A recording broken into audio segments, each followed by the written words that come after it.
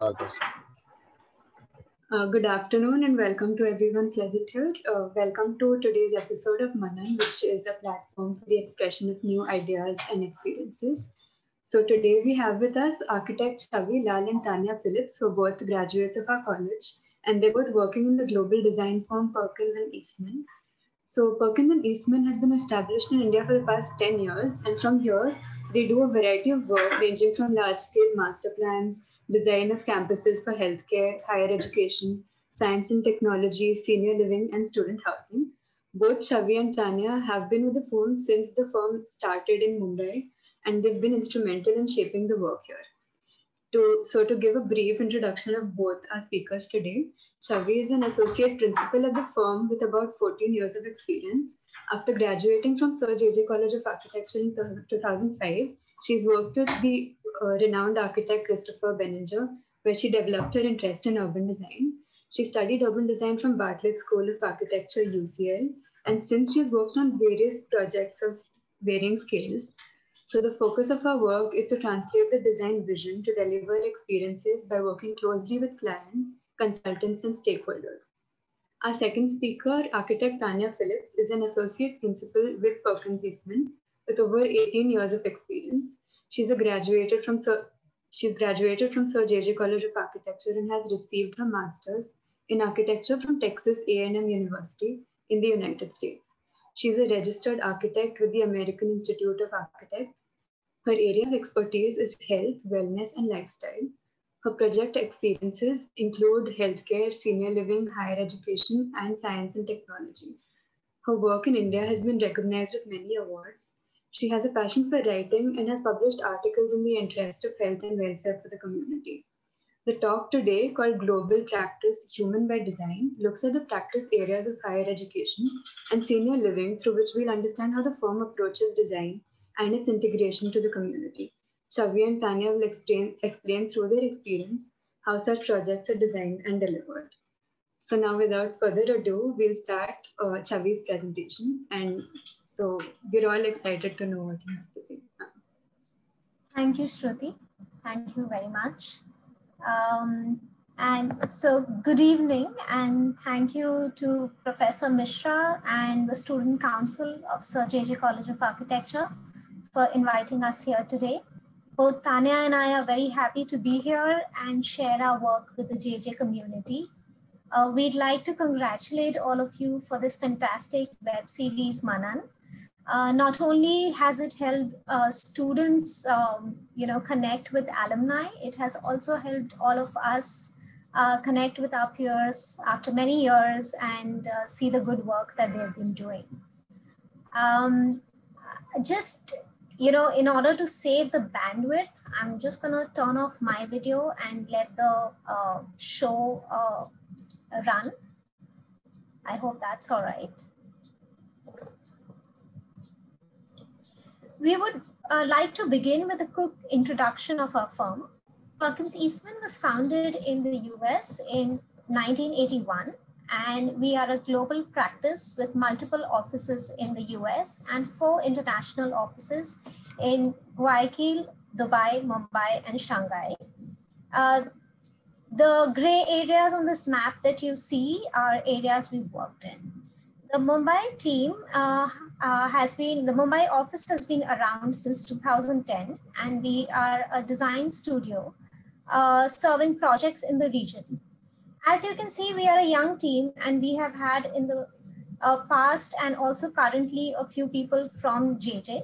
Currently with us, we have Manjri Paprikar, who works out of the New York office, Chinmay Patil and Savin Fernandez, who are here in the Mumbai studio. Sorry, I'd like to just, my slideshow is giving me some trouble.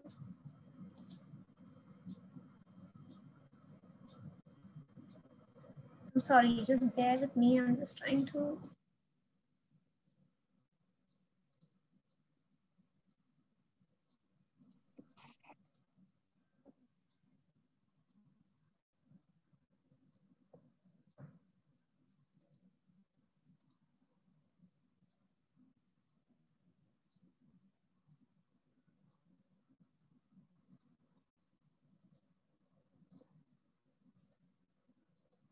Sorry, I think the slideshow has been giving some trouble, so I'm gonna run it in the slide mode itself. No problem. Yeah, sorry. So moving on. So we are a diverse group of people in the Mumbai studio, and we indulge in a lot of activities here in the office. The lower left image is all of us with our chairman in front of our office building. He loves to be in India, and before the pandemic used to visit us at least 3-4 times a year. We are located very close to college at Fort in the Sterling Cinema Lane. So we would love to have you guys come over. Before the pandemic, we used to have open house sessions for architecture school students where we invite them, show them our work, they interact with our team and look around our studio. The top left image is of one of those sessions. Being in Fort, it gives us a lot of opportunity to step outdoors for outdoor sketching sessions. So we do a lot of that. And here's an image of an activity we did with a nonprofit organization, helping students with disabilities understand form, shape, colors through origami. And this is our team on a small trip to Alibag on one of the years when people could still travel around. So we are happy to have received some recognition for the work we've done in India. The first one is India Property Awards for Senior Citizen Community Living Project. This was given to Virtuoso Senior Living Community. This is a project that Tania will be explaining in her part of the presentation later today. We received the ACREX Hall of Fame for our project, Indian School of Business in Mohali. And we also received recognition from World Urban Forum last year at Abu Dhabi. This was for a bridge studio that we conducted with Kamla Raheja students, which designed a part of the Mumbai Portlands looking at sustainable development goals. So human by design is the ethos by which we approach all our work. We put human experience in the forefront of design for a project of any scale and consider projects successful only when communities belonging to them are productive, happy, and healthy. We believe in a one firm approach, so teams for a project are based on the expertise required for it and not the location. This makes our 1,000+ people firm very close-knit. The expertise is developed by a broad and deep understanding of a subject through experience and research. This informs our work and we design spaces that impact human behavior. We believe in sharing this knowledge through dialogue and mentoring within the firm and beyond. Today's talk will follow a very simple agenda where Tania and I would introduce ourselves and talk a little bit about the work we do, followed by a conversation that would be open to all of us. So I will begin, and as I mentioned, my name is Chhavi, and Shruti introduced me briefly. So my work focuses on large-scale and educational projects. I believe my work contributes in making communities where people can bond and have collective experiences. I am engaged in writing and research on relevant topics within these areas. I try to involve myself with academia through crits and studios as much possible. I also take up mentoring through nonprofit organizations and within the firm to share my experiences and learning with younger people in the profession. Today, we will look at a project in which the firm and I personally have been involved for many years. This is Ashoka University. Ashoka University is one of the first private liberal arts universities in India. It is located north of Delhi in Sonipat at Rajiv Gandhi Education City, which is an educational hub set up by Haryana government. The client wanted a fully residential campus as it is away from Delhi, and they wanted the project to be rooted in the Indian context. This was just about the brief that was given to us. So the campus is located over 2 sites. We started work on the South Campus in 2011, and we are now wrapping that up and have started designing the North Campus. Here are just some quick facts and figures that will help you understand the scale of the project. I've now run through some imagery very quickly for you to get a picture of the campus before we run through the process. So you'll understand these images a little better as I explain further. A design process of a campus as such is influenced and tightly followed by 4 large components: programming, planning and sustainability, design aesthetic, and community involvement in placemaking. This is not a linear process. We do a lot of back and forth until we finally arrive at the design. We look at each of these in detail to understand how they work and contribute. Programming. When the client told us they wanted a liberal arts university, the first thing for us to do was to understand what liberal arts is. Liberal arts is a well-rounded learning system that allows students to take up subjects from a gamut of different areas and learn through project, research, collaboration, and engagement. For a curriculum like this and for a residential campus, we established 3 buckets in which we wanted to develop the program that can give students the right experience of learning liberal arts. Live, learn, and play facilitated us and the client to develop the program in a balanced manner. Based on these program elements, we developed detailed area sheets of spaces to maintain efficiency and functionality. These are always driven by human well-being and productivity as the space needs to serve its users. The Live, Learn, Play program translates to spaces that can be planned for in the campus. The design of these spaces is informed through our work with other universities and projects around the world, where we understand how such spaces function. So a quick look at understanding some of the spaces that go into the design of a campus as such. Classrooms are no longer an instruction space with a front of class. They are collaborative spaces where the teacher is a facilitator and students learn from peers through interactions. Technology plays an important role in campus. With online learning taking up speed in the pandemic, we have seen how quickly this trend is picking up. Remote learning, collaborations with different institutions will continue as technology is becoming more commonplace. So just like architecture, students in a liberal arts university also work together a lot on projects and committee work, and there is a need for collaborative spaces, both formal and informal, where they can work together. Seminars where visiting faculty, industry experts come and share their knowledge are becoming more prevalent to bridge the gap between campus learning and industry skills. Such spaces require many people to interact at the same time.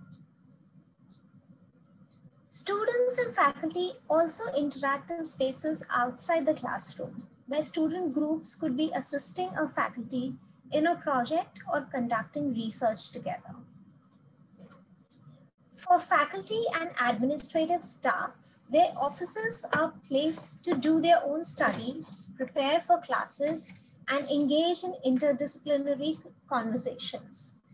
These spaces are designed considering all trends in workspace design that we see even in corporate offices these days. Faculty also need meeting spaces where all of them at a time or few departments together can come together for meetings. These are obviously flexible spaces that can also serve some of the above functions that we mentioned.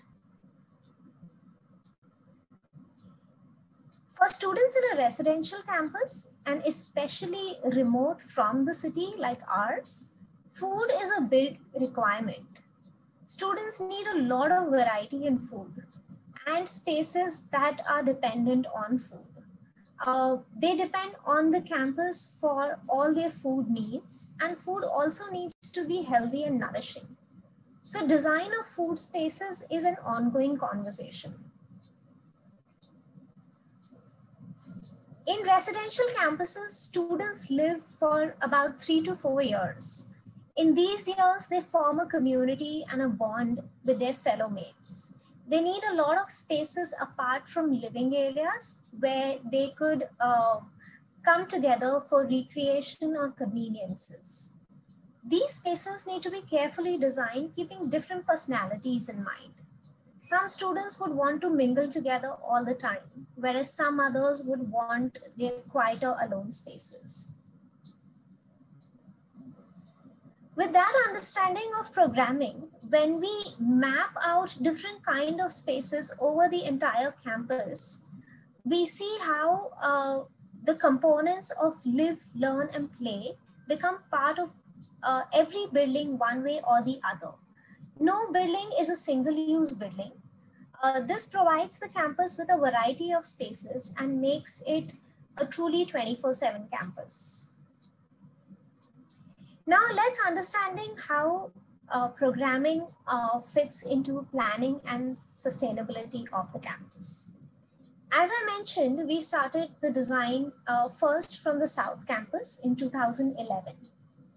Master plan options were developed just as how you would do them in college, considering all aspects of campus planning principles. With dialogue and workshops with the client, we chose the spine option, which is the left one, as the way forward. Now this option has a clear parterre diagram where a central open space has clusters along its length. Each cluster has an academic building facing the open space and a courtyard behind, which faces the residential building. This becomes a module that can be repeated and allows for it to be built in phases and provide incremental growth of functions as the university requirements increase. As this plan evolved, the final massing of the South Campus was developed as this. I'd like to explain the master plan a little more in detail here. So as you can see, there is a central green open space that we call the mall. This open space has academic buildings on all sides of it. In the outer ring are residential buildings. And the two bookends of the campus are a large sports center on the north and an administration building on the south.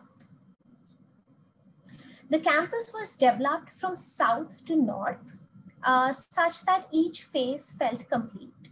Now, if you look closely, the parterre diagram that we spoke of has remained where the central green has an academic building followed by a courtyard and followed by the residential building. As we were in the last phase of the design of the South Campus, the client acquired another plot of land north of the site and asked us to expand the campus northward. Now our biggest challenge was to create a new place that draws the community from this campus to the new campus. So some strategies that we considered for this expansion are: one is to look at open spaces and pedestrian routes in the South Campus and expand them northward so that movement is easy and desirable. The second thing to do was to create a heart of the campus, which is essentially providing a reason for people who are living in the South Campus to come to the North Campus. The third is that when both campuses are developed, there will be a substantial number of student and faculty community over the two campuses. When that happens, and because this is a remote location, there is the need for a town center where dining, entertainment, leisure, shopping, events, everything can coexist. This town center is planned to cap off the campus at the north end. So the master plan process was iterative like that of the South Campus, but this time around, we were always looking at the South Campus alongside the North Campus, as that was our immediate context to which we had to respond to and see how the two campuses can relate to each other. Some of the ideas that were found to be more feasible and appealing to the group, that is the clients and us, were developed further until we came up with a design for the North Campus. So this is a final massing view of the North Campus. Now let's understand this master plan a bit more in detail. Okay, so there is a central open space here as well, but because it's curvilinear here, the nature and scale and character of this open space is very different from that of the South Campus. In this case, we have planned all academic buildings on the east side such that students living in either of the campuses can easily access the academic buildings as they may need to come here for classes. Residential is planned here in clusters, and each cluster has its own dining and amenity facilities. Developed over 3 different phases, the 3 clusters can have different amenities and different dining options that creates a lot of variety in the campus. And at any point, it is just a crossover from academic areas. So it's very easy to go grab lunch or grab a bite. The north end has a mega block, and this that we spoke of earlier is a combination of performing arts spaces, visual art studios, indoor games, sports facilities that move out to the fields beyond. And this serves as the town center for both campuses. Sustainability is an integral part of the design process and has been a big focus from our clients as well. So when we started looking at the new campus, the mandate given to us was to make it a net zero campus. This is a tall order, and we have been working very closely with consultants and design teams to see how we can make this a success. So the first thing for us to do was to lay out what are the standards, what are good practices, and what are best practices, and where our South Campus lay between all of these. This was a good learning for us to see how we can better our targets and have targets for the Ashoka North Campus to reach levels of sustainability and exceed efficiency in comfort conditions, air quality, water and waste management. The sustainability approach, much like our design ethos, is driven by human comfort and well-being. We study design at different stages to ensure human experience is not compromised while striving for energy efficiency. We assess the master plan for thermal gains and wind movements. Then we analyze each building for its energy efficiency, especially for HVAC and lighting systems, as they are biggest energy components in a building. Rainwater harvesting, grey water recycling, water use optimization techniques are adopted in the overall water balance in the campus. Sewage and wastewater management is another important component, and we are trying to incorporate a wetland reed bed system here to take care of the same. So to achieve net zero, the first thing we did is to look at what renewable sources of energy can we tap into at this site. Unfortunately for us, solar is the only viable option here. We didn't have access to geothermal or wind energy. So we studied the solar potential that is available on site, which you see in the top graph here, and then tried to match our energy requirements based on the potential that is there.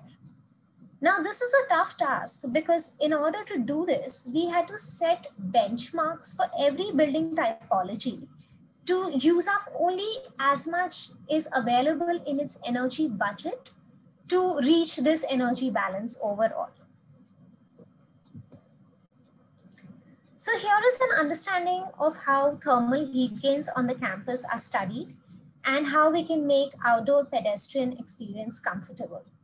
It shows here how road surfaces need shading and where we can optimize the heat by using solar panels on lower levels.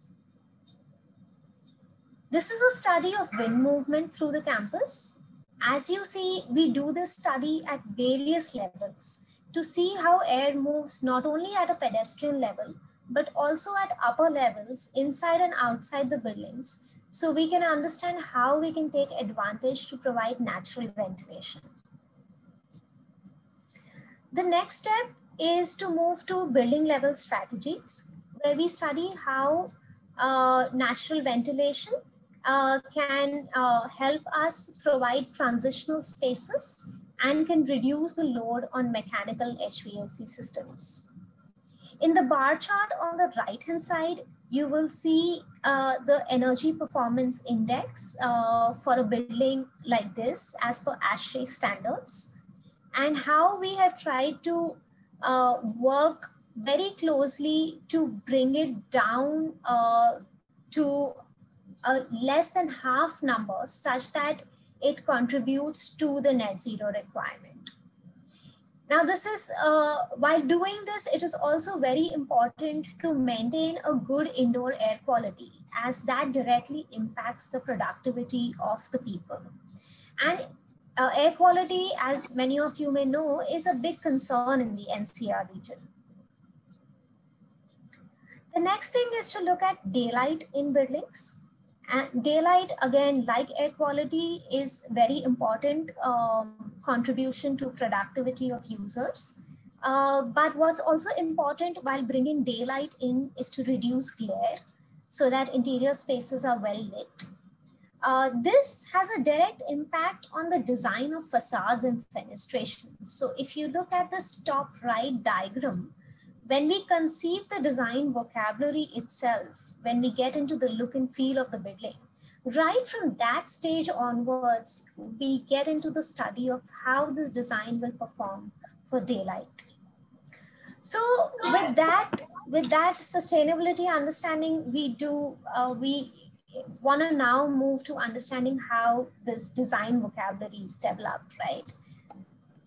So let's see what this design aesthetic is and how we brought that about.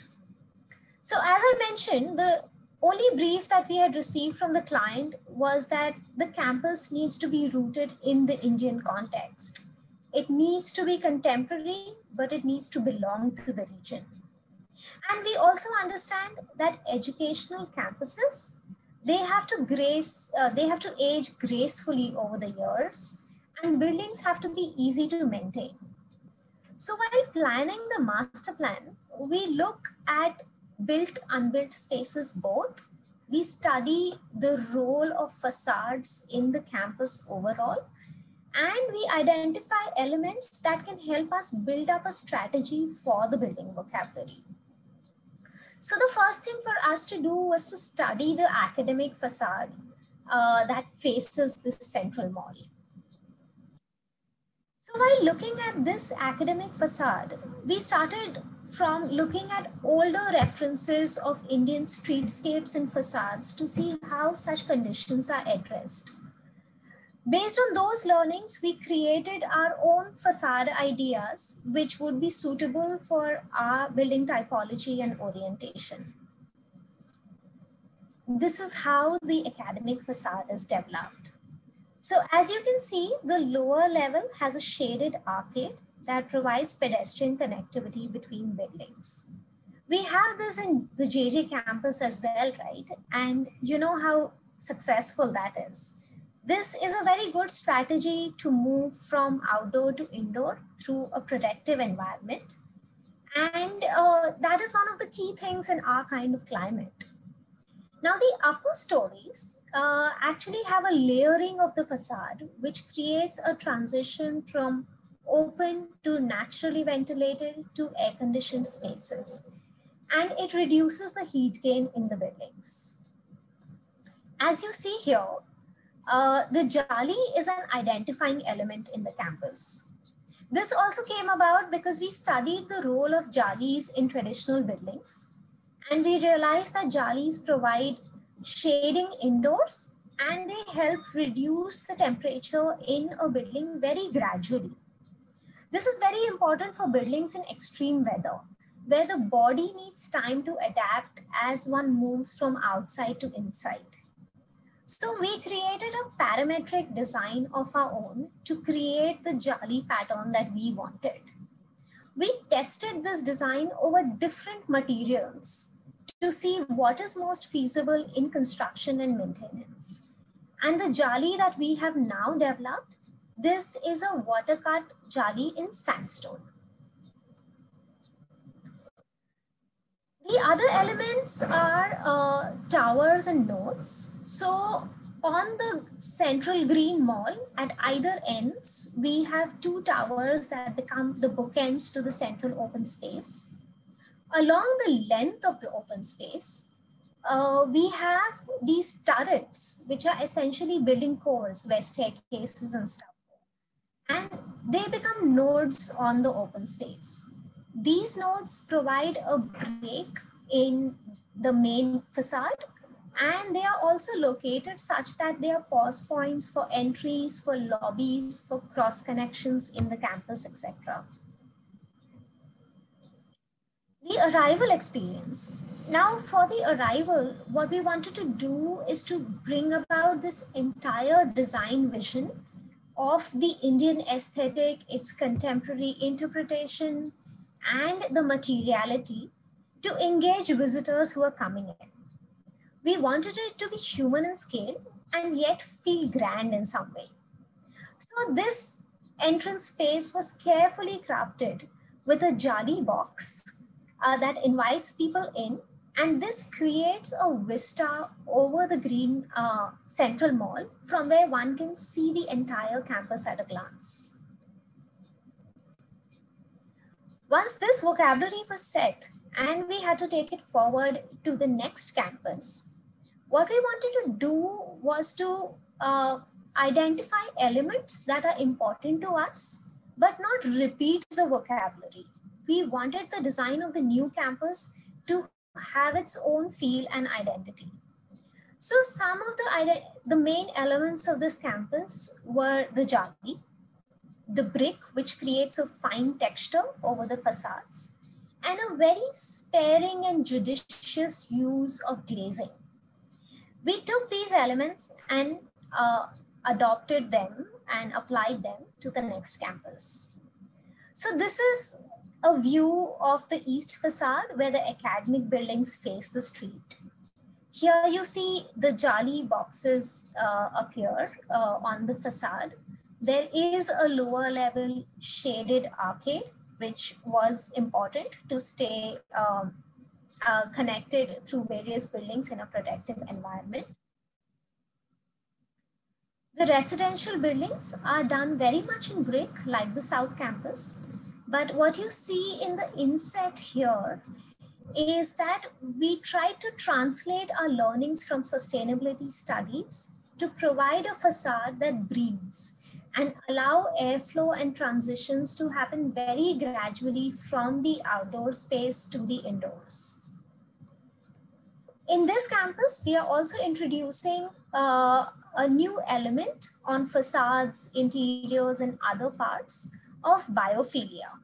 We wanted to integrate landscape elements more closely with the building and with the users, as it helps in well-being, productivity, and also creates a microclimate. It's very important for a weather as Sonipat has, because it also gets dust storms during the summers. Now, the most efficient way to deal with dust storms is landscape, as landscape with vegetation and its density can mitigate the effects of dust storms very easily. So a campus, as we know, is where we spend most of our precious years. We get education, we learn life skills, we meet the best of our friends, we have the best of our memories. Now, what helps us create this sense of place in the campus is something we look at very closely. One of the ways we do that is that we study the ground floor plan of the entire campus very closely to see how indoor-outdoor connections of buildings work, how spaces look out into the open spaces, and how indoor spaces can connect from one to the other. Where can we have spaces of gathering? Where can we have spaces of respite? Where can we have spaces of events? So one such example is the mess lawns. The mess lawn, this name itself has been given to the place by the community. This space was designed by us in the first phase itself and was planned around a variety of functions like classrooms, dining, library, administration offices. So this gives an opportunity for everyone in the campus to come out to this place. We kept this space protected as the campus was growing, and soon the community took ownership of it. So as you can see, individuals and groups on a day-to-day basis use this in many different formats. It is used as a spill out for the dining, it is used for events, it is used for gatherings, it is used for everything that they want to do on a good day outdoors.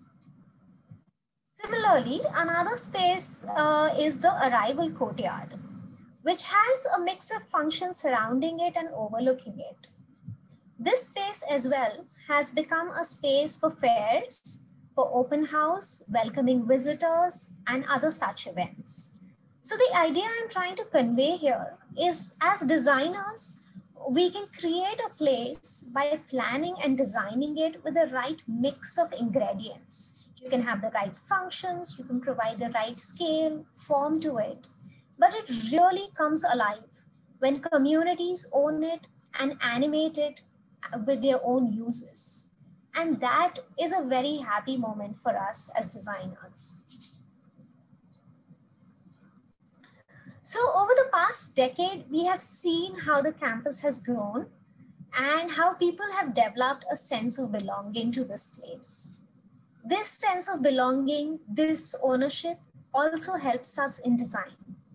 We work very closely with students, faculty, project teams, administration teams, founders, donors to understand their requirements. We do pre and post occupancy surveys to capture how they feel in spaces. How do they respond to some of the design strategies we are bringing in? And where we can work further to improve our programming or design sensibilities to cater to their needs. So this is Ashoka University. This is work done over the past decade. Many people from our office have been involved in this project, both currently and in the past, and have contributed a great deal to the success of this project. We have a great client and a great team of consultants who we work very closely with and who inspire us to keep pushing design boundaries at every step. Thank you. We can pause here for a bit, take a few questions on this if we'd like to. Yes, ma'am. Thank you so much for that. And I also have a few people I know from Ashoka University and they really like their campus. It was very interesting to oh, that's fantastic. Good to know. Yeah. Thank you. So in the audience, if anyone wants to ask any questions based on this presentation, we can have a few of those and then go ahead with Tania ma'am.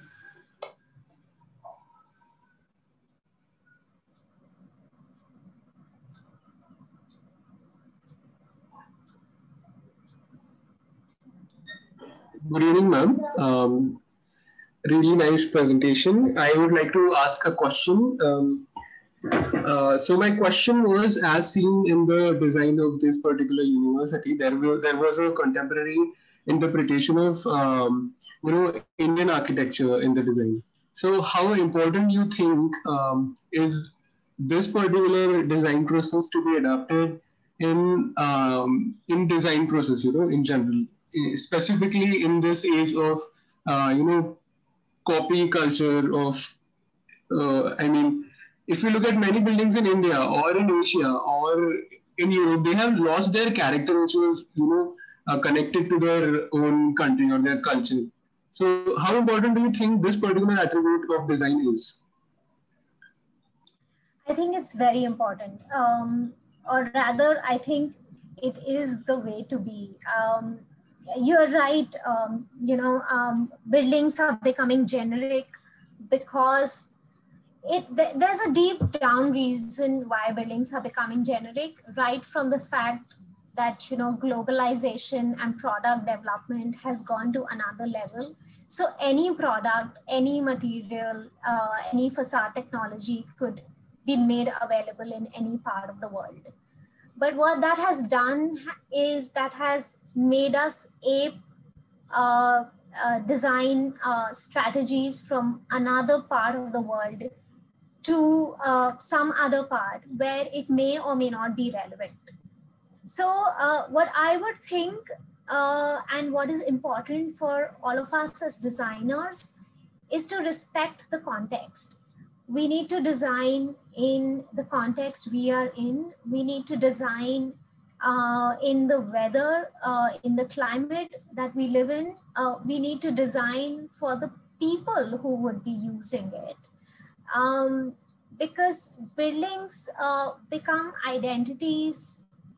You want to identify with the building, with the campus. So I think that kind of response to context is very important. For us, we were very fortunate because the client came with this understanding and sensitivity. So this was actually part of the design brief for us. They said, we don't want glass looking buildings that could be anywhere in the world. We are building a university in India for the future of India, and we want it to be Indian. But it is a university in the 21st century, so everything that the university has in terms of systems, in terms of spaces, in terms of technology is all of this century, all looking forward, but it's still rooted in India. It's very much, which is why in the design process, we started looking at local materials. The sandstone that you're seeing here, which is made, which the jali is made of, this is all locally sourced. We did not want to have materials coming from, another part of the world or anything of that sort. So we tried to use local materials, get local workmanship, do things locally. Everything is simply done. There's no complicated, procedure of doing any of these things. Most of our workmanship is, the construction community is very local. So we wanted to keep things simple, things that can be built.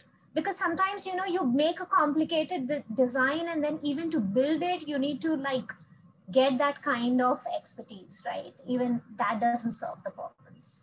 So I think it's really important. And we try to respond to that always. Yes, ma'am, absolutely. One more question I had was, it's not actually a question. I wanted to ask this personally, that looking at the large-scale firms like Perkins, Eastman, you guys have worked everywhere in the world, right? So it's you have an outlook all over the world on how buildings are designed all over. So how do you think is the global culture of designing buildings? I mean, how is the approach different in different countries, different in different contexts? Can you give some insights on your own experiences in finding that out? Yeah, that's a good question. So I think certain things are similar. We do design buildings that are very program centric and people centric. So, this entire part of programming that I explained is something that we would do, whether it's a healthcare project, whether it is an educational project as this one, or a K-12 school, or any other kind of building type. Programming is important, and that's something we do. But programming is also cultural, right? Because as I showed you the different kind of spaces that go into a higher education campuses, yes, the components may be the same, but culturally they could be very different. The way we would design dining spaces in India versus the way we would do it in Middle East, or versus the way we would do it in US could be really different, because culturally it's different. So I think that's where our teams respond to culture, and that's where the differentiating factor is. And of course, the second differentiating factor, what we spoke of earlier, is the climate and the context. Many things in Ashoka are done because it is a remote location, because it is a greenfield campus. And then we respond to those kind of things. If this was a campus within a city, or it was a brownfield development, we would have taken different decisions. We would have done things differently. For instance, I spoke of dining and how, food is a big thing. You want multiple options because students have nowhere else to go. So they need different kind of options. In a city, that is not the case, right? You can step out and you can go to a Starbucks, you can get a Subway, you have all those things. So I think context is really important. So I think culture and context, to answer your question, what we do differently in projects in different parts of the world. What is similar is programming, is trends. We try to look forward. We try to see how a particular building type is responding to, and where is it headed towards. Like, research is becoming very digital. Lab spaces are changing more from wet lab to collaborative labs that are more interdisciplinary. So those kind of trends that come up in each practice areas, those are applied, irrespective of where we are doing a project. And those stay constant. And how we arrive at those? We arrive at those because, one, we are working in different parts of the world. And second, we do a lot of research and dialogue with faculty, with doctors, with researchers, people who are actually working in the field. So architecture, in some way, as designers, we cannot be siloed in our profession, because eventually we are designing for users who are of different professions. So we need to understand where is their profession going towards, what are the things that they are leaning towards, and design for that. I hope I've answered your question. Yes, ma'am. It is very interesting to look at things on such a massive scale. I think that very well answers my question. Thank you so much. Thank you. Shruti, let's move to Tanya's presentation, then we can take more questions towards the end. Yes, sure, ma'am. Tanya, ma'am, if you can go ahead. Sure. I'm just going to share my screen.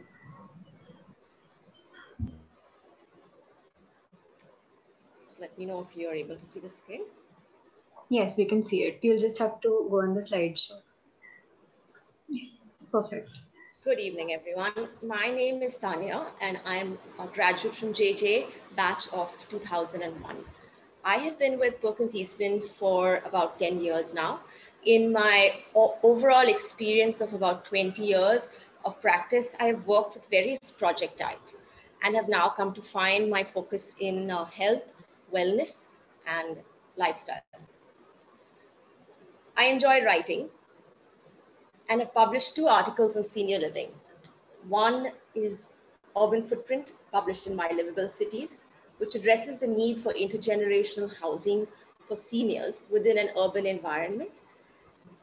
And Dwelling with Dementia, published with Silver Talkies, which talks about adapting the living space to meet the needs of a senior with the early onset of dementia. At Perkins Eastman, I champion the Mumbai office through the firm-wide mentoring program to help support the individual and develop their career interests. I lead the healthcare and senior living practice in India. And outside of work, I have a family with 3 wonderful children. Today, I'd like to talk to you a little bit about the design for senior living, focusing on what's important and the design drivers. I will also share a few projects done in India.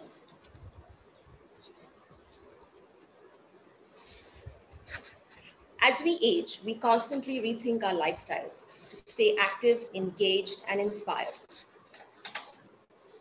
never slowing down. The design of senior living considers the impact of the physical environment on multiple dimensions of wellness: physical, spiritual, emotional, financial, intellectual, environmental, and social.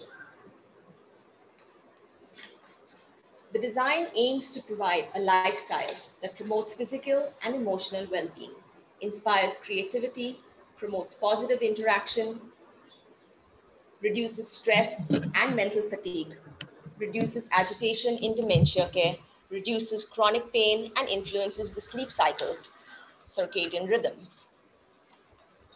The practice of senior living is a special housing type, overlaid with a care model managed by an operator. The type of care imparted depends on the level of acuity of the resident, which further defines the type of senior housing.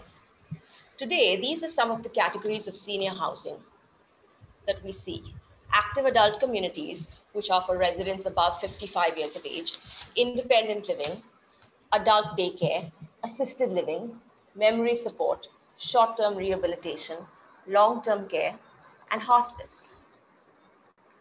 Active adult communities is for the older adult above about 55 years of age, perhaps still in the workforce and choosing to reside within a senior living community. These communities are usually well integrated in the local urban community. Independent living is for the young senior citizen who is still very independent and mobile and is able to move about within the larger community at will.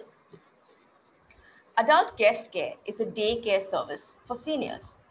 We find in many households today, grandparents living with the family.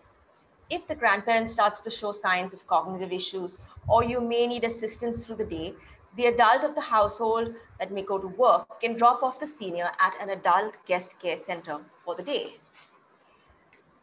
Assisted living. The older senior who may need mobility assistance and or is starting to have any cognitive or memory issues will need a certain level of staff or nurse oversight through the day.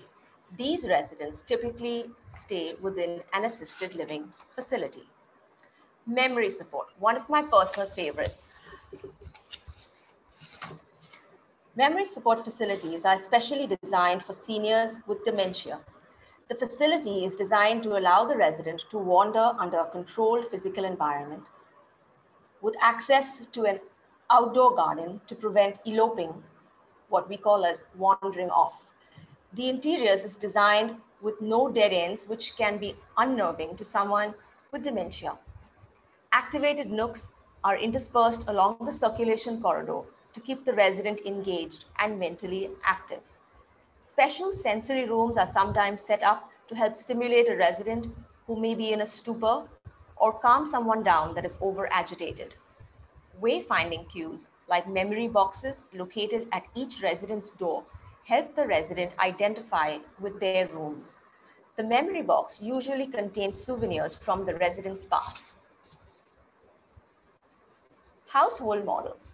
The small house model applies to both assisted living and memory care, where a particular household is defined by a grouping of a smaller number of residents within a larger senior living community, creating a smaller family / social environment that will share meals and a social experience. Short-term rehabilitation caters to the senior that may need rehabilitation after a surgery or an illness. These are usually integrated within a large senior living community. Long-term care provides rehabilitative care for seniors with chronic pain and illness. Before we look at some of our projects, I'd like to talk a little bit about some of the design drivers for senior living. Community connections, holistic wellness, resilience, that is sustainability, aging in place, tailoring the experience for the individual, and the importance of interior details. Community connections. Creating senior housing in livable communities, providing easy access to local markets, public amenities, and the community at large. This will allow the independent senior to stay active and continue to contribute to society, giving them a continued sense of fulfillment and the choice of an active lifestyle. Can we explore the possibility of a mixed-use development for seniors with housing and retail above a transit station? The image to the right is an example of co-housing in Oregon. Co-housing is an intentional community of private homes clustered around a shared space. The term originated in Denmark in the late 1960s. Each attached single-family home has the traditional amenities, including a private kitchen. Holistic wellness, providing access to amenities that support holistic wellness. For example, an exercise pool for hydrotherapy, a gymnasium designed especially for seniors, and access to therapeutic gardens. Resilience and sustainability.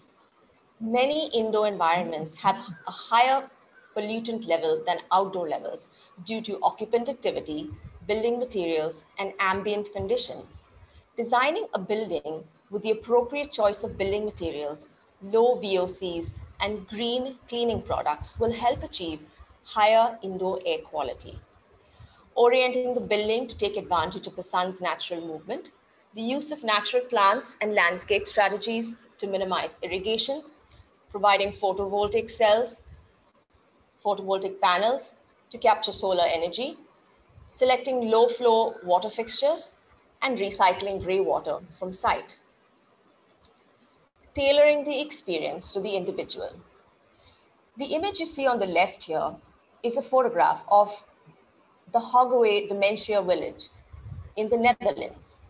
Here, the traditional nursing home has been deinstitutionalized, transformed, and normalized. It is operated by nursing home operator Hogeway and is a gated community. It has been designed specifically as a pioneering care facility for elderly people with dementia. Caregivers, doctors, and nurses work around the clock to provide the 152 residents the necessary 24-hour care. Hogeway is designed as a normal residential area so that residents feel they are living normal everyday lives. They go shopping at the supermarket, get together with family and friends in the cafe and the restaurant, and they participate in clubs. People with dementia have difficulty in making sense of the world around them. It makes them anxious, sad, or aggressive. They would otherwise live in a traditional nursing home in a closed ward. Hogeway provides safety to the severely demented so they can feel at peace in familiar surroundings. Residents are stimulated to live normal lives. They can forget the misery of dementia. The image in the middle is a photograph at Aegis, a senior living facility in Seattle. Here, the local market, Pike Street, was recreated within the memory support facility to create a familiar environment for the residents. The last image on the right is an example of tailoring the experience for the residents by providing flexibility within their unit to express their interests, creating a space that gives them a sense of self. Aging in place, another very important concept. Designing the interior space to be adaptable to allow for the addition of support equipment in the unit as the senior ages, like grab bars in the toilets, handrails, equipping the resident with smarter systems to connect with a caregiver in case of an emergency. For seniors that start to develop memory and other cognitive issues, the unit can be designed to be adaptable to allow these residents to continue to live at home, providing areas for activity, connections to the outdoors, The partner or the caregiver should have a visual connection with the senior that needs to be cared for at all times. Interior details. Focusing on the finer details for this frail and sensitive group makes for a comfortable home. For example, including handrails in hallways, providing emergency pull cords in bathrooms in case of slips and falls, wheelchair accessible tables and chairs to enable the resident to be independent. It is important to minimize slips and falls, which is one of the top reasons for injuries. Providing emergency call systems integrated into the residential units in case of emergencies. Indoor air quality, acoustics, lighting are all very important aspects of design for senior living. Now I'd like to walk you through two of our projects that we have done in India. The Virtuoso is planned as the first of many of Columbia Pacific independent living communities in India. Columbia Pacific is a Seattle-based senior living operator. Starting in Bangalore, this project is set in Budigiri, conveniently located from the Bangalore Central Business District and is located amidst other residential development. This project has been designed with reference to both the NBC, National Building Code Standards for Accessibility, and ADA, the American Disability Act, for buildings and facilities.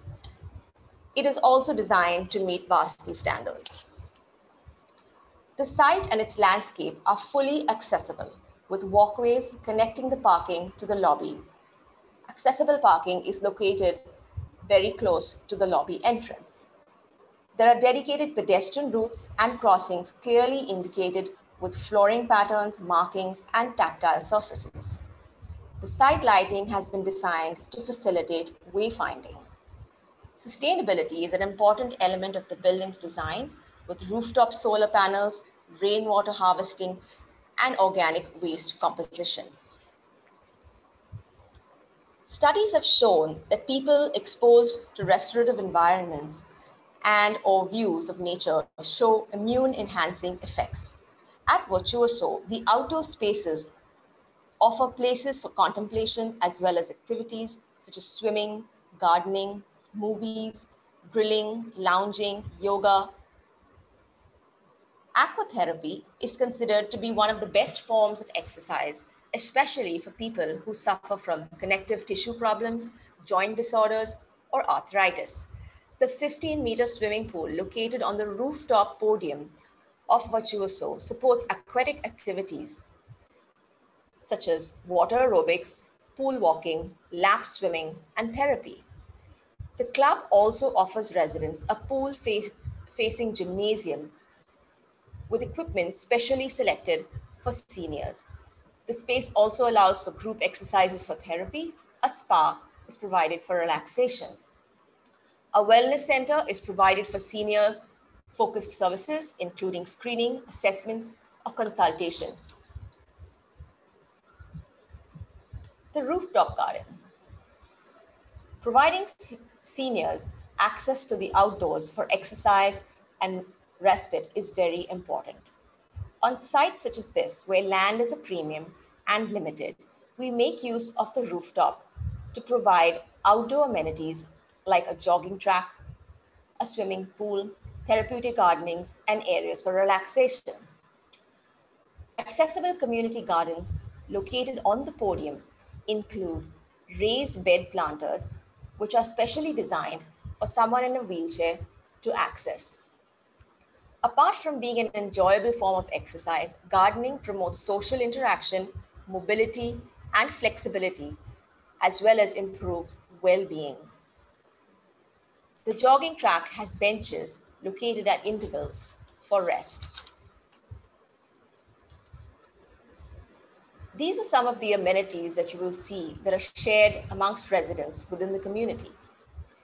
The amenities, along with the care provided by the operator, are some of the fundamental differentiators between a senior living community and a typical apartment building.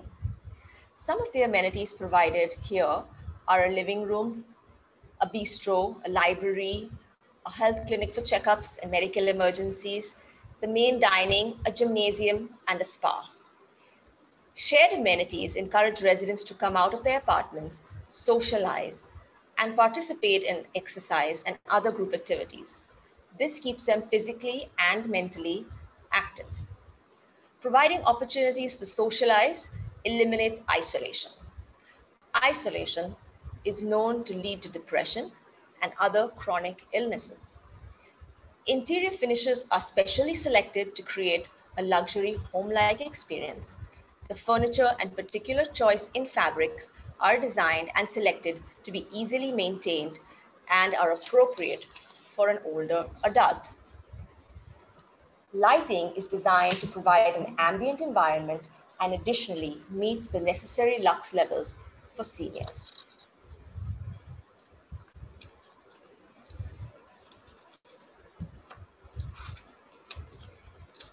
The residential units have been designed to be adaptable, where someone can age in place.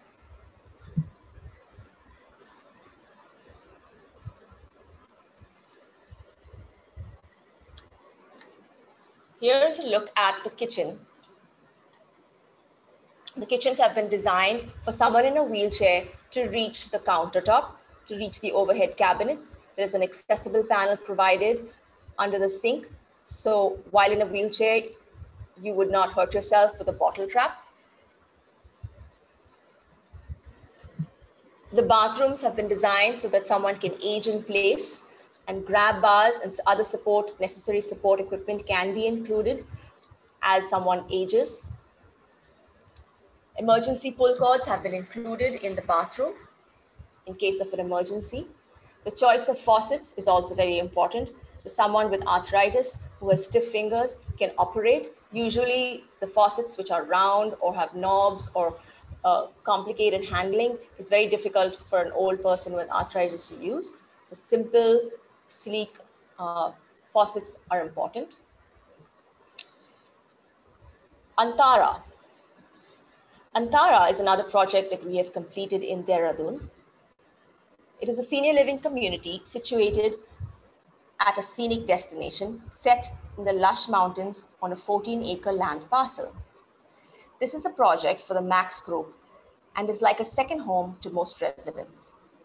Essential to creating a harmonious synergy between the natural landscape and the built environment, this new senior living community, framed by the Himalayas and the verdant green river, promises a life of prosperity and well-being for residents. The community's program includes 215 independent living apartments, a clubhouse, wellness center, and support spaces organized around the east-west axis of the main vehicular and pedestrian road. The clubhouse entry at the west axis creates a sense of arrival for visitors and residents and serves as a threshold for dramatic views to the mountains and the valley beyond.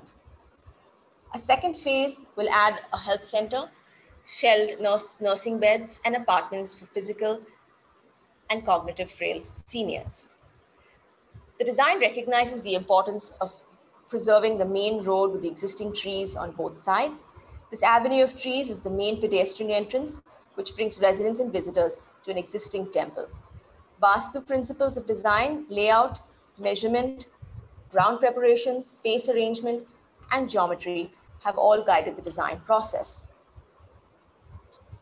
The architecture is minimal yet beautiful. Courtyards and open spaces between buildings allow for relaxation and social interaction between residents. A network of pedestrian pathways connects every resident, every building, generating an extensive range of walking alternatives with varying degrees of inclines and physical effort levels for residents. This is a contoured site. Seating and rest areas are provided along the way. Each building is about 3 to 4 stories high and 4 units per floor, dividing the larger community into smaller subgroups. The residential units are large and luxurious. The larger units are over 2,000 square feet. The residential units have a panic alarm for emergencies.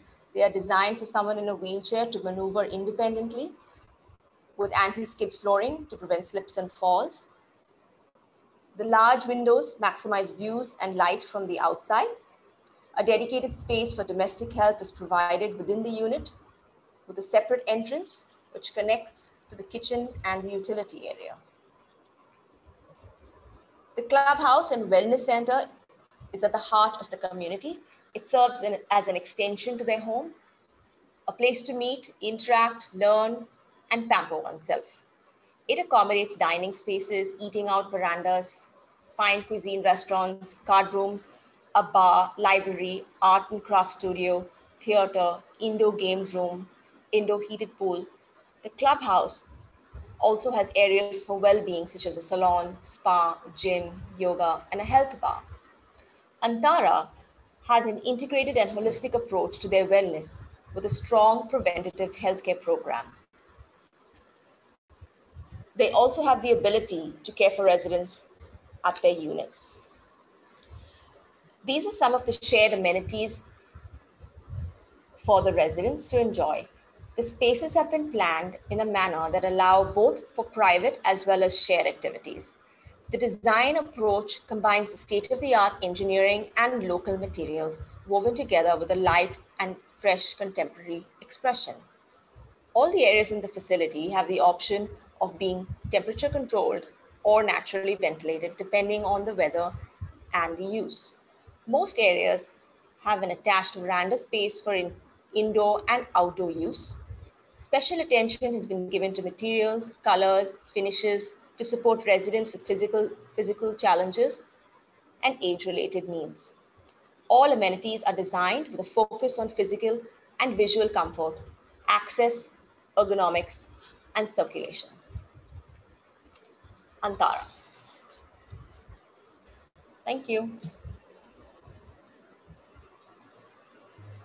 Thank you so much, ma'am, for that presentation. It's something that we've all, I think, as students, been looking at for the first time. So it was very interesting to see, especially the different studies that you had to do for senior living design. So yes, if anyone has any questions, we can have one or two, and then we have another discussion coming up.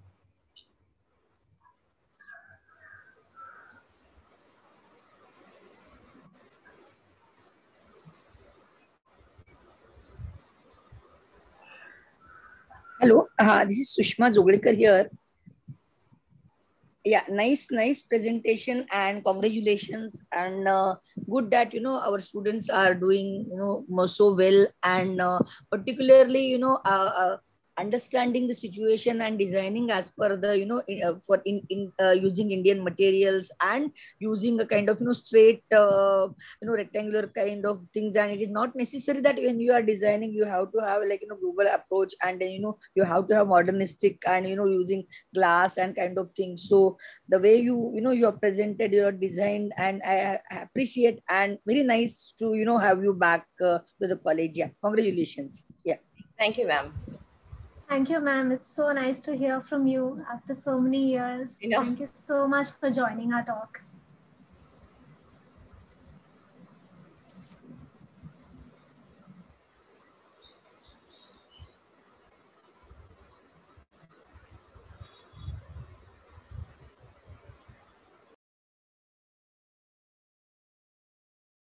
Any questions from the students?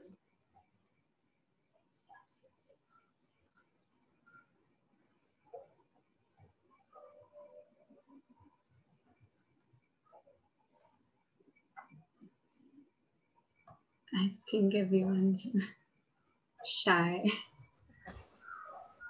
Also, I think between the two practice areas, they were quite diverse, and that's one of the reasons we wanted to share these with you. It also shows a diversity of practice that you could get involved in as architects, and how you could develop your interests and focuses. So, there are other very interesting collaborations that are coming about across the world between practice areas. The word that we use is called convergence, where practice areas come together. And it's very interesting, taking just these two examples of higher education and senior living. We see a few examples in Europe where we see some cases of what is called as intergenerational senior living, within academic environments. And what that does for seniors is that it gives them the opportunity to stay academically connected, stay engaged in programs, cultural events, college lectures.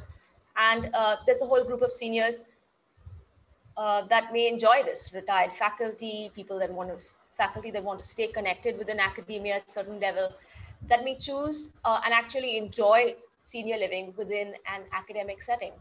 And these are actually quite successful models in Europe. And we hope that the next generation of designers starts to think a little bit more about convergence and bringing together practice areas. Senior living is something new to a lot of people, but more and more we understand that seniors aren't aging, they're getting younger and want to stay involved and more integrated in society.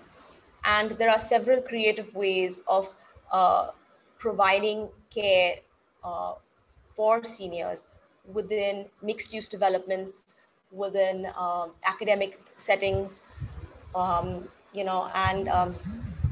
creating wonderful projects for the community. Yes, ma'am. I too have seen a few senior living residential areas in my city, but none of them were as lively as the one that you described. And so, yeah, it was interesting to know about it. I think the students might not have too many questions. Excuse me. Yeah, okay. Sorry. Yeah, thank you. So that was really great presentation, and I really enjoyed the presentation. I had a small question about campus designing. Actually, as we are in third year doing campus designing, so basically what we are at the stage we are in right now is we have lots of ideas, lots of sketches, and lots of brainstorming, but we are not finding a way how to put it on actual something that could be constructed, something that can create the effect that we want. So there are lots of thinking and sketching, but then I would like to hear from you how you funnel all the thoughts in that one structure. I have thought all those things, and now how those will be built and actually executed, and after it's ready, how people can interact with that building.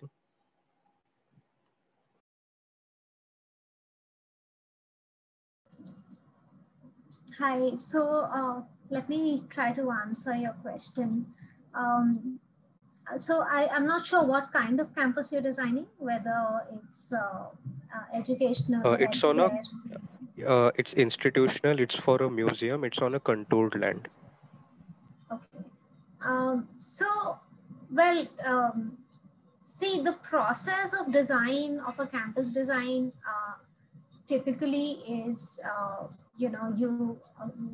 like I was showing, you do multiple options. Now, how do you derive at these options?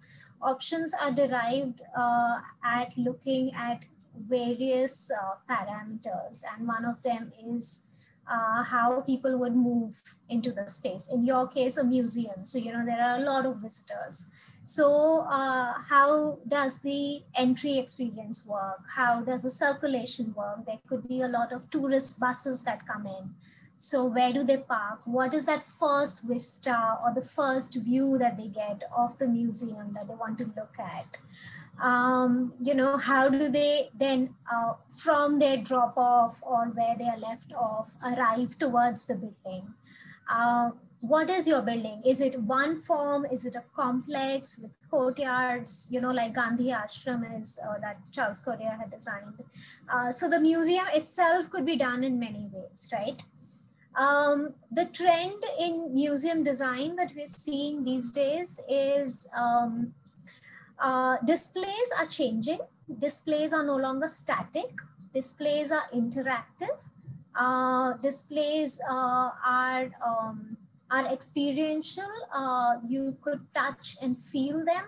So unlike older museums where you had a static display, that's no longer the case.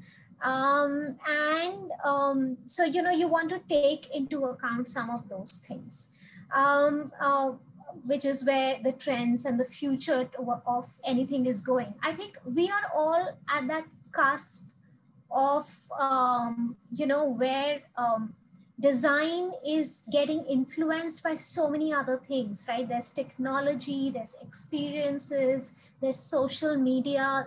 Design gets influenced by all these things.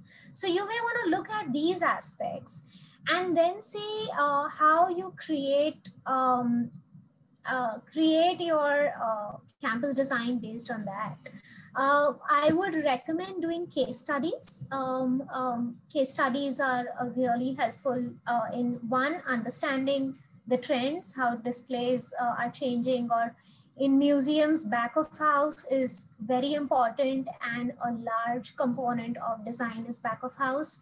You may have galleries and exhibitions that are permanent, but museums also have collaborations with other museums around the world. And there are displays and galleries that keep changing, right?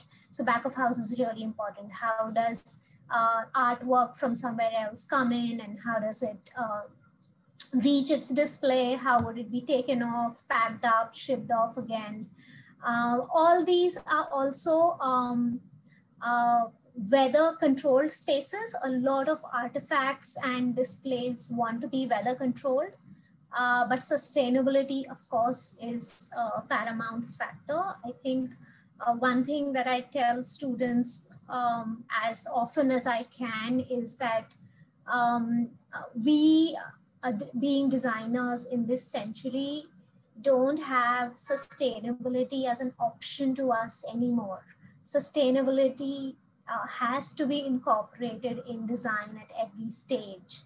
Climate change is real and we can see it all around us. So our designs have to respond to climate, have to be sustainable. So I would suggest looking at some of those parameters. So right from your passive techniques, how I showed you about building orientation, solar heat gains, your wind movements, human comfort, are all very important sustainability parameters that go into campus design. So I would think your options want to, cater to all these aspects. And that's how you would derive your campus plan. Yes, thank you so much. And yeah, that's a really good point that museums are not anymore based on visuals. Now the spectrum has been expanded. So yeah, thank you so much. Good evening, Chhavi and Tania. I am Kalyani Mukazdar, their AD faculty for third year. So, and they are doing campus design. So especially when your talk started, I checked the list of participants and there were very few third yearites I saw. And I immediately put the message on the group that lots of interesting things which you would be looking at are happening. Please join. And I think few of them have joined after that. And indeed, your all your projects, all the three projects which you showed were basically user-centric. Right, that's right. And that experience, that's what, and the nice part is that all the students of third year at present are doing museum design, but the type of museum, we've given them the liberty, you can choose your type. So somebody is doing aerospace and somebody is doing war museum and somebody is doing botany museum. So experience for each and every student is like different. The type of exhibits and all, and what all you said was already discussed. Again, I mean, it's like they are getting the same summary from many experienced people also. We've done 11 Indian and 11 international museum case studies in the class. That's so fantastic. Only thing is, suddenly at the third year level, after second year, they are doing lots of community, spaces for community. Mhm. Till second year, the crowd is limited for whom they design. But at the end of the day, it's user-centric. So you have to break it up into parts at some place when you have to finally decide. That's what was very nicely exhibited and presented in your presentations. I like them very much.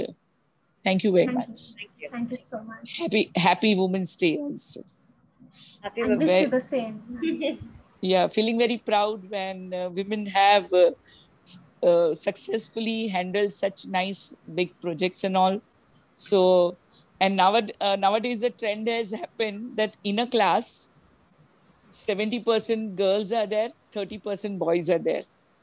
So those girls need to really decide and determine that yes, we are going to start a practice and use our education and knowledge and become successful like yours.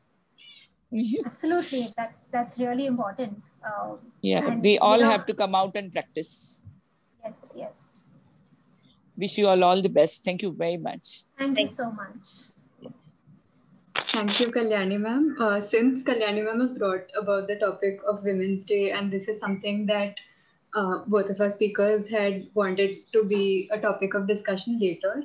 So we're going to have a small discussion about practicing women as architects in the field. So I'll be asking ma'am, Chhavi ma'am, and Tania ma'am a few questions, and then later on, all the other ladies can join in into the discussion. One of the main questions, as Kalyani ma'am said, that we have a lot of girls. In fact, we have more girls studying in architecture colleges than boys now. But as it's obvious, you don't see the same numbers reflected in practice. So, why do you think that is, and what do you think we can do to bridge that gap? Well, I can answer that. I think having a family of my own, I kind of recognize where this issue a lot. I see some of my peers experiencing the same challenges, and most women often get caught up in the balance, finding a balance between the home life and their careers, and uh, both are equally demanding and equally important uh, for the woman and for yourself.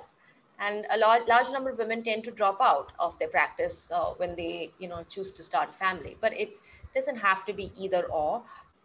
It can be both, because I think the key is to find the right balance. And even when your family is young, you stay connected with the profession in some capacity that you can, whatever capacity that you can, even if it's part-time, or it could be writing or doing research or maintaining your connection with the professional field, and then later ramp back up into the profession when you're ready and have a little bit more breathing room. But I think that seems to be one of the biggest challenges that women think that there is, but it's just something that once you set your mind to and you find an interest in what you do, you'll find a way to move through it. Yes, that's true. Thank you so much. This Ma'am, problem, Shruti, actually, this is not specific to India. This is a worldwide issue where for architecture, that the number of women in the profession and who, grow into leadership roles is much lesser. And, and it is, like Tania is saying, you need to sort of stay engaged, you need to stay connected.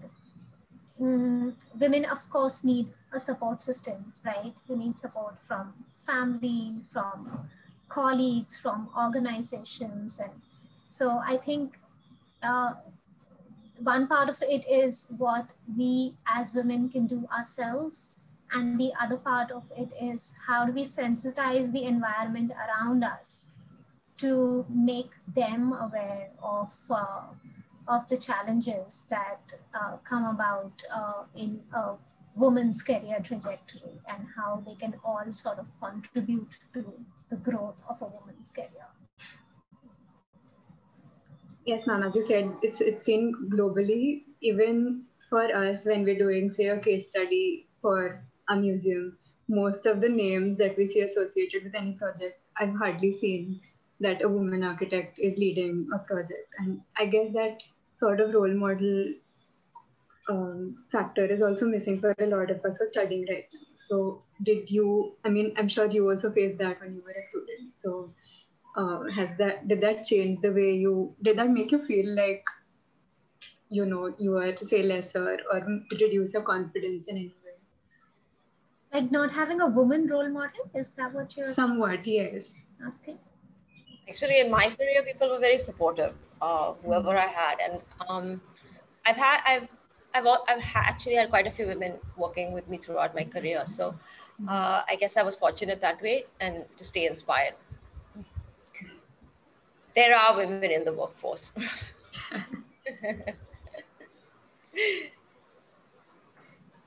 So our next question was that did you personally, not apart from family, but did you face any problems being a woman while working with your colleagues, or with, say, while working on site and things like that? Yes, I think it's a constant struggle. It's a constant challenge as to how we make that place for ourselves in the workplace. Everything from, I mean, essentially architecture at school may be a more women-centric field, but construction, especially in India, is a male-dominated industry, right? So you walk into a meeting and the client is like, sorry, are you the one presenting? Like, I've had that myself, like, really? Have you come for this meeting? Or clients saying to my seniors that, oh, is she the one who's going to manage our project? Like, without even knowing what my capability is. At my face, in front of me, but I think that is where I would say that organizational support from colleagues from the firm, for me has been immense. I think everybody around me has helped me grow a lot. So when there have been times when a client would say, oh, is she the one managing the project? There has been someone on my side saying, yes, she is. So can you continue talking to her? Or there have been times when we would go to construction sites and have problems because contractors are not listening to you, or people are not listening to you. In those times, I would definitely say clients have said, no, she is the architect. And so I think everybody has a role to play. Clients have played that role, the firm, our leaders, our mentors, all of them have played that role in bringing us up to where we are. For my own self, or for anyone else, if I have to say, is don't let these kind of judgments or biases undermine your own confidence. If somebody is turning and telling you, oh, really, are you going to do this? Yeah, sure, I am going to do it, And one doesn't have to sort of, prove a point. Your work speaks for itself. So don't let it undermine your confidence. And but it is a struggle. It is definitely a real struggle that everybody goes through. And you just have to wake up every day and do what you do. And that can happen only when you're passionate and you like what you do. So, and if that's the case, you just keep going. Yes, ma'am, that's a good point.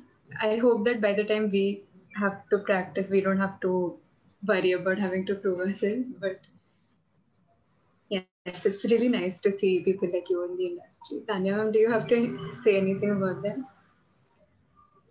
I think it can be a little bit intimidating, having it be a male-dominated profession.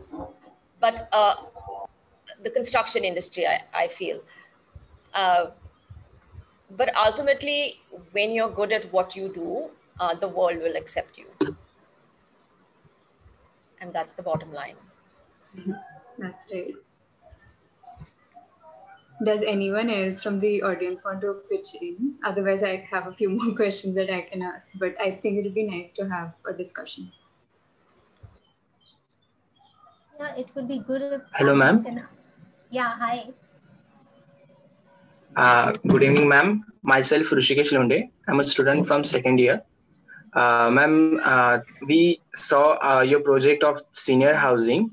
It was a very different kind of project, means which is not so common for everyone more, or we don't think in that perspective. It was for a prescribed for some age group. It was for some certain age group. And as we know that the senior citizens might be having some mental instability, we can say that living away from their children, living away from their family. So they might be having some mental instability, and they might require some kind of support. So how could an architect contribute in this thing? Means how an architect can help in giving this mental support, can provide the mental support to these kind of people, senior citizens. So generally, as architects, we try to design our spaces to be able to create enough of mental, emotional, physical stimulation for the individual. So much so that what you do and how you do it keeps them engaged. Most of these facilities, and they enjoy themselves. The idea is for them to have a better lifestyle at the senior living situation than they would living at home on their own, or even sometimes with a family, because the people they are living with are probably too busy working or looking after children and don't have much time to keep the older adult engaged actively. So the idea for these kind of senior living organizations is to create enough spaces, architecturally create gardens, create gymnasiums, create multi-purpose spaces, design it so that, the senior who comes there actually is engaged mentally and emotionally and enjoys themselves. Now, these places, that said, are not cut off from the family. The family is free to come and visit as and when they please. They can come and visit, they can stay overnight, and that kind of interaction is still allowed. It's only for those residents that have the residents that are able and independent are even allowed to go outside and visit their family or make a trip with a friend or go shopping. It's the residents that have memory care issues or cognitive issues that need to be more cared for in a more controlled environment, because it's dangerous for them to be out on their own. And so some of these facilities even have, play equipment for grandchildren when they come and visit in the garden. And they would open the swimming pool up to the family.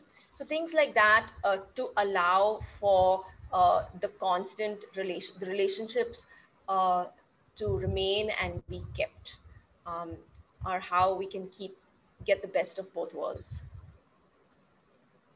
Yes, ma'am. That answers my question. Thank you, ma'am. Okay, thanks, Rishikesh. Does anyone have any questions related to the Women's Day issues? I would like to continue that conversation. Yeah, so I would just like to talk about one thing. So one of the speakers that we had previously was architect Mansi Sahu, and she brought this point that to all of she had actually addressed all the women in the audience, and she said that we should always try to strive for our seat at the table. And I guess from what you also said, I think that is one thing that as girls we should always keep in our mind and sort of fight for our right to be at the place. So yeah, I would just like to agree with what you were saying. Yeah, absolutely. And we know Mansi really well. Mansi is fantastic, Oh, and I agree with her. Yeah, she is right. I think, and that sort of ties back to what Tania was saying earlier. When you're good at what you do, the world listens to you, right? So even this, the seat on the table thing. One, as women, we sort of tend to become a little, sometimes either accommodating or intimidated, that we sort of tend to step back. No, I mean, we don't have to do that. And it's easier said than done. It takes time to get comfortable in your own skin. So fair enough, everybody can take their own time. But it's as simple as that when it is about what you do and you do it well, you would want to be the voice of that. And what I'm trying to say is that you may not be great at networking and being the star in the room and reaching out to everyone, but if you were told to stand up and present your work, you could do it really well because it's your work and you have full conviction in what you've done. And that itself is a starting point. That itself is a point that gives you the confidence of being yourself. So yeah, I completely agree with that. And every step counts, right? Every sort of assertion, self-assertion, and gives you self-confidence, and it makes you get there. So don't let it push yourself back. yes. Thank you for that. I think we had one more question. I'll read it out. Mm-hmm.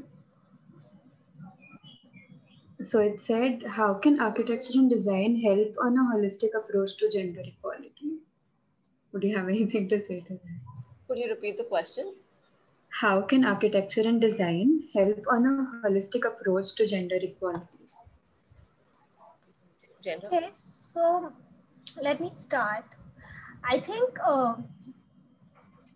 if you look at design or a space by itself, a space is not for any gender, right? And I'm coming at this more from an urban point of view. What makes a space non-equitable could be its context, could be its adjacency, could be where it's leading to or something like that. Like a simple example, if a street is not lit well, a woman doesn't feel safe to walk there, right? So that's where I'm coming from, that there's nothing wrong with the street. Just the fact that it's not lit well makes it inequitable in that way. So I think what makes spaces inequitable are more these kind of factors that are context related, that are driven by other factors. In design itself, I think what makes design inequitable would be could be rather maybe socioeconomic factors. Maybe there are cases where women are not so aware or don't end up making decisions about, say, property, or don't have a voice. Like if you look at community design or a participatory design, there as well the voice of women is much lesser. Whereas women in a society play a much greater role. They have much more sensitivity towards equitable design because they are looking at spaces for their children. They are looking at spaces for senior citizens. They can be much more sensitive to the needs of an equitable design. But do they have a voice? What Ayushi said earlier. Do they have the voice to be on the table and express that as a part of the design process? Not always. So I think it's not the space itself that is inequitable, but it's all these factors associated to the space or the design or the process that are not equitable.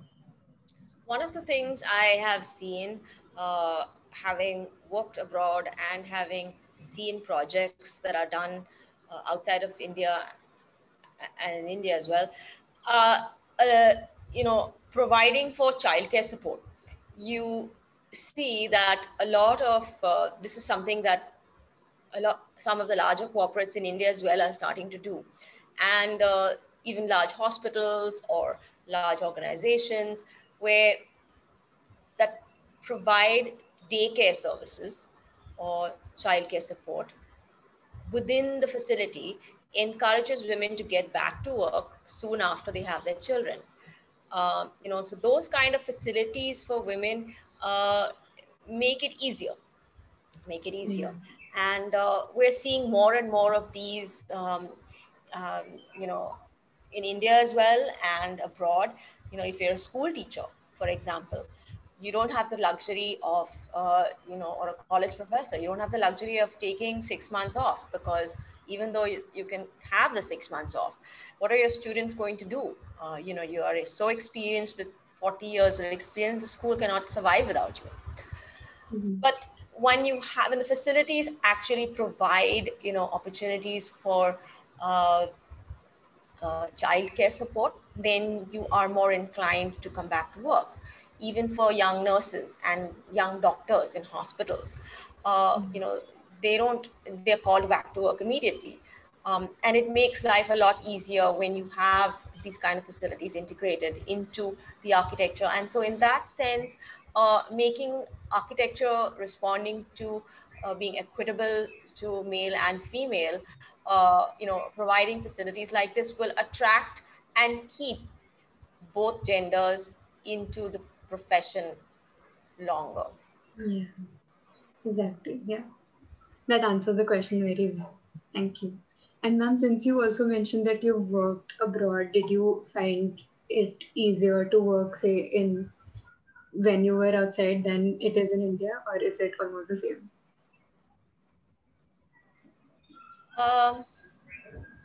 I don't know about easier. I think when you'll have to rephrase what you mean by easier. No, I meant since we were talking in the context of a woman in architecture, I meant that is it easier for a woman? No, I mean, it's hard to compare because I spent a certain generation of my life, a certain age in that country, and a different generation in this country. But I think my experience in both countries has been fairly successful. When I was in North America, I was younger. I did not have children, but culturally, there were a lot of women in the workforce, and so it seemed fairly equitable. Here I have a family, but I work in India, but again, the company is very supportive.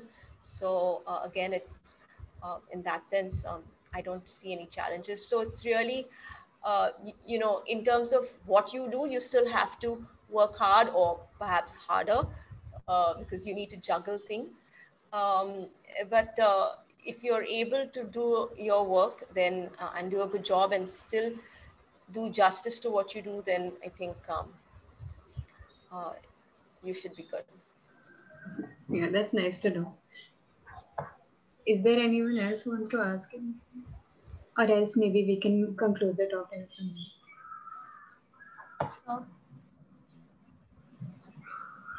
So I would like to say, if we are concluding that, congratulations to all of you in the Students' Council. I was part of the Students' Council as well when I was in college. And I used to, over these past few weeks, how you guys reached out and you all have been talking, used to do exactly the same things. And it used to be so exciting to, reach out to different people. And then when an event is successful, you're so happy about it. So just those kind of memories were coming rushing back to me, and you guys are doing a great job. And like I said initially, this webinar series has actually been great for all of us as well. So, just to reconnect and see all the good work out there. So thank you so much. You guys are fantastic. Thank you, ma'am. Thank you so much. That's a good word of encouragement for us to carry on. Yeah, please do. It's really helpful. All right, I think we don't have anyone stepping up for a question, so maybe we can end the conversation here. It was great having you here, and the Women's Day edition itself was something I was really looking forward to, and it turned out very nicely. So thank you so much for coming in. Thank you so much. It's a pleasure. Thanks for having us. We hope that you continue relations with our college, and we'd love to come and visit your firm as well. Yeah, absolutely. I think once this pandemic situation ends, we will resume our open house sessions, and we would love to have you guys over. You guys can just walk down, right? We're just a stone's throw away from you. Yes, so definitely. We would really like that to happen. Thank you, Tania. Thank you, Chhavi. Thank you, Kalyani ma'am.